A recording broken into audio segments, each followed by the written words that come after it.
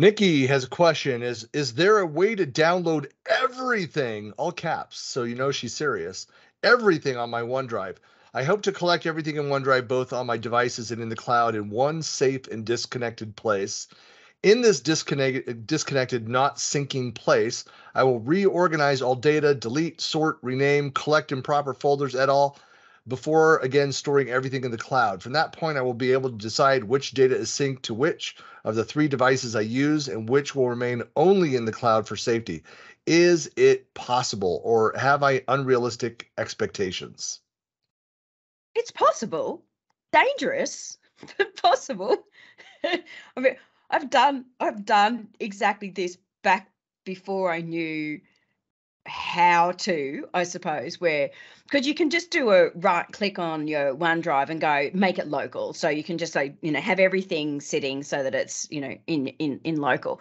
So then you get your green tick. So you've actually got the cached copy. But the downside of that is if you've got a 1 terabyte drive, most laptops aren't a terabyte. So next minute you brick your device, but at least it'll still be in the cloud. So which is why a lot of that content is out in the cloud for some people as well, in massive files, depending on how you work. But because I did, it was a while back. It was when OneDrive Sync was having some issues, but I did the same thing. 3 devices, wanted to make sure, go and reestablish what was out in the cloud and kind of clean things up. But you're right. I mean, sync works a lot better now. I can go and look from that space, and from the ticks on there, the color ticks, you can tell which things are local, which are in the cloud. And you don't need to move it all down there, but you can just first and foremost make sure you have the space for all that content, and then clean up and then remove. But again, you should be able to do all that without taking that step. And so that's just an unnecessary step.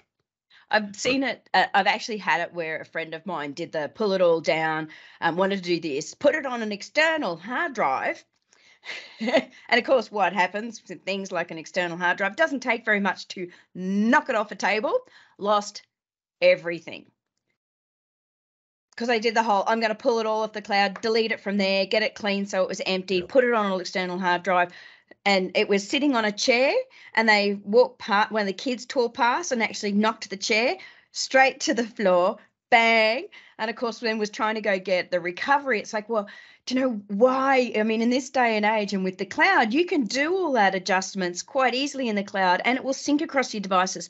Then you can just go to your cloud, go to your OneDrive, sync client, and then just go pick and choose what folder you want here, and then you can go pick and choose what folder you want there, and just choose what you want on each device once you've done your cleanup, because it will just sync and replicate wherever you're going anyway. The only thing I can think of is the reason why Nikki might be asking this is if you've got a particularly slow internet connection, it may be hard for them to kind of keep up to date sometimes if it's moving just a little slow of taking things and putting things somewhere or moving things, that getting a little confused between what has gone or not gone might be the only sort of thing that might come up. So do it somewhere where you've got a really good internet connection could be something, but in this day and age, it's pretty good.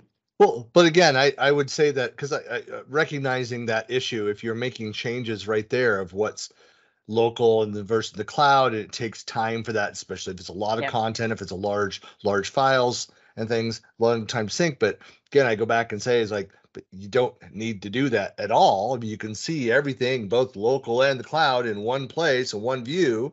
Figure out, look inside them, figure out which ones you need to delete from both of those locations, and then decide where you want them. And you may either move some things locally that are in the cloud currently, or move some things to the cloud that are locally current. But you've got that one view now. Yeah. So plus per machine, you've got the ability to decide what you want to sync and what you don't want to sync. Right. Yeah. So if on a small volume device, you can sync just a few things. On something huge, you can sync it all. The idea, though, of taking it offline and massaging it and then trying to bring it all back, that to me is just a recipe for disaster. I cringe at that. And Hal, I'd almost make the point that it probably makes more sense to move it all to the cloud, then look at your devices and say, what do I want locally on those 3 devices, than the other way around. Precisely. Yeah, but if she's trying to delete, so this actually happened. So my mum, hi mum, my mum, she had a photography shop, like a Kodak back in the day, a Kodak photography shop, and so she's right into scanning. She scanned all our photos, videos, the whole lot. We've all got it, and it's in a SharePoint and everything, like all the family, aunts and uncles, the whole lot. She's pulled it all together, one massive repository. And she was wanting to work on the files and do very similar to this, because there's, a lot of different things or replications or the quality of it as she was doing them up. So it was like, well, it's too big to pull down to the local device a lot of the time. So it's like, just do one folder at a time. Because if it is a really big repository, and if that's one of the reasons why they're kind of going, how can I bring it all down and put it? But it's a terabyte and I've only got 250, on my gigabytes on my device. It's like, well, just do it folder by folder. Bring that folder down, work on the folder, and then send it back to the cloud, and then do the next folder. Because, she was trying to do the same thing, exactly, like put it all down. I want to put it on an external hard drive. And she also did I lost stuff too with doing it. It's like, don't. I've seen a few people do it. It is a really dangerous practice to take it all offline. The other great thing about OneDrive is the fact that you do have a recycle bin that will last, for months, and that you can go back if you have accidentally deleted it, you can go and recover that photo or that document, whatever it is, and pull it back again. Whereas an external drive, if you do that and you put it on external drive, there's usually no recovery, and if you've done, you're done. Yeah, so, that's why I make sure with all my important documents that on a monthly basis, I'm putting them on the gold laser discs. I'm having them, properly engraved, so that long-term storage. So wow. I don't own a laser disc player, but it's something to do in the future. To be able to retrieve that. You might consider those laser engraved crystal glass or quartzite, whatever it is, things that Microsoft was featuring, where you laser engrave it and it'll last for how many million centuries? Is that kind of like in Superman and his Fortress of Solitude, and it turns green when you put it in the console? Is that how that works? Could be. Only if it gives me superpowers. Yeah. There you go. I do have empathy for and relatability to Nikki's question. I think we all do. I've read through the question a few times as you 3 were adding your feedback, and I'm brought back to when I first started adopting and using Office 365 myself, and it was PC first was my mindset. Like, the computer I was using was my home, it was my anchor.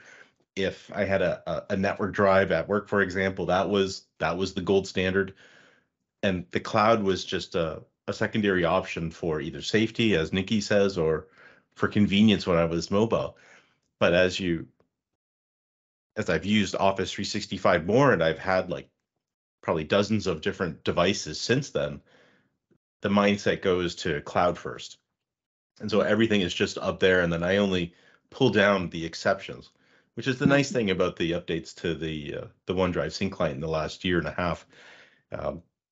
But having that cloud first mentality. Now, if you're a business user, I think you can think that way.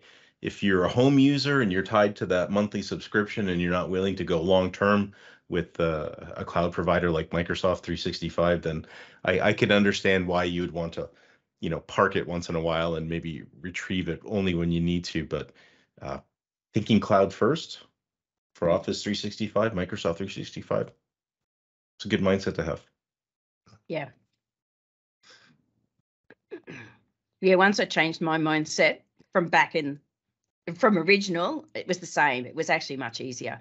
And I regularly sit there on my mobile phone and just, go when I'm bored. Not that it happens very often, but you kind of go, I really need to just get this organized and moving things around, even just from my mobile phone on the go. So I could do little bits here and there and do it from any device. Or I'd be sitting there and I'm reading my book. I got an iPad, and then I kind of go, that shouldn't be there. Drag, drop. and moving things around, because that was the beauty of having it on any device, is you could kind of just do it and not be stuck in front of your PC forever trying to do it too.